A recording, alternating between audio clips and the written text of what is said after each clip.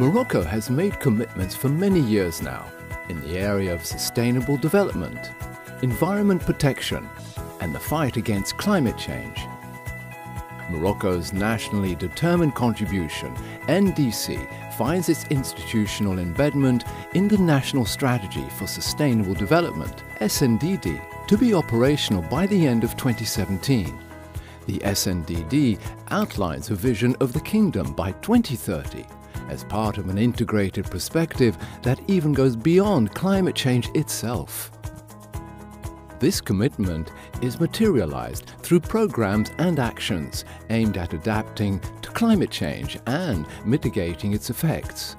Morocco's NDC means actually 55 actions, projects, 24 unconditional actions and 31 conditional to international support that are intended in particular to reduce greenhouse gas emissions by 42% by the year 2030, which matches a financial estimate of $50 billion. As part of its international commitment to transparency, Morocco has set up, with support from GIZ, a national greenhouse gas inventory system, urging all sectors to report their emissions on a regular basis.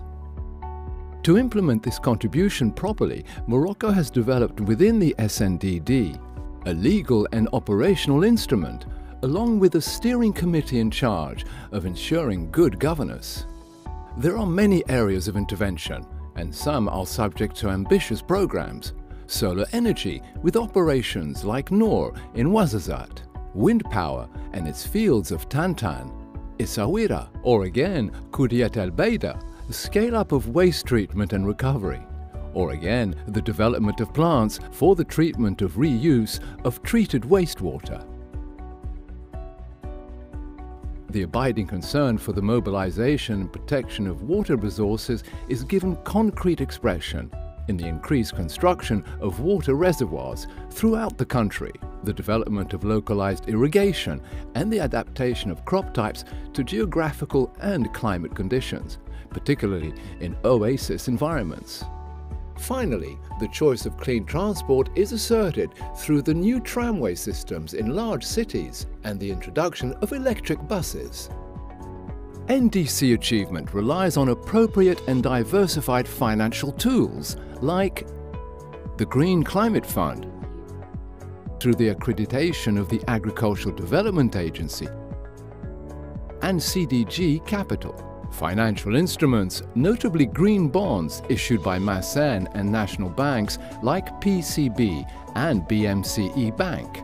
Furthermore, Bank Al Maghrib, the national central bank, invested in up to $100 million in green bonds issued by the World Bank. Besides, the Moroccan roadmap of the financial sector presented during COP22 is a genuine commitment for sustainable finance. Morocco is also committed to phase out fossil fuel subsidies and endorse the communiqué of the Friends of Fossil Fuel Subsidiary Reform. Supported by the World Bank's Partnership for Market Readiness program, Morocco is currently developing scenarios for carbon pricing and a national carbon market. This commitment was highlighted during the Africa Carbon Forum held in 2015 in Marrakesh, which culminated in the Marrakesh Declaration on Carbon Pricing that was endorsed by the African Ministers of Environment. Committed for the climate, the Kingdom is nowadays an example that, if followed by all to the same degree and according to the respective capabilities, would limit temperature rise to less than 1.5 degrees. The organization on the fringe of COP22 of the Summit of African Heads of State on Climate Change in Marrakesh made it possible to promote the mobilization of continental partners and gave impetus to the momentum for South-South cooperation.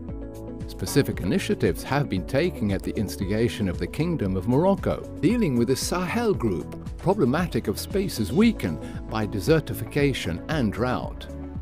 The Congo Basin Mobilization of Protection of Water Resources, and the AAA Initiative, Adaptation of African Agriculture. Morocco seeks the involvement of many African countries in a movement of mobilization commitment and implementation of specific and tailored actions in the area of sustainable development. For this purpose, Morocco, a co-chair of the Partnership Initiative for NDC implementation worldwide, is willing to share its experience, know-how and political commitment at the international level, and more specifically for the benefit of the continent and the countries of the South.